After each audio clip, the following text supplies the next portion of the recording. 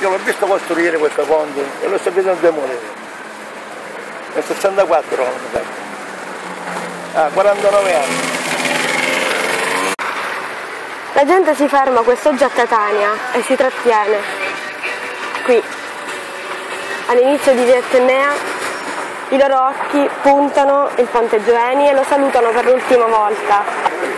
Da questa volta che siamo qua, abbiamo visto il ponte, è stata molta confusione, tutti sono venuti da questa parte, dall'altra parte e c'erano molte persone. I catanesi sono qui, quasi come se avessero dato un appuntamento. Il ponte Gioeni, che da più di mezzo secolo è qui, sovrasta la circonvallazione etnea.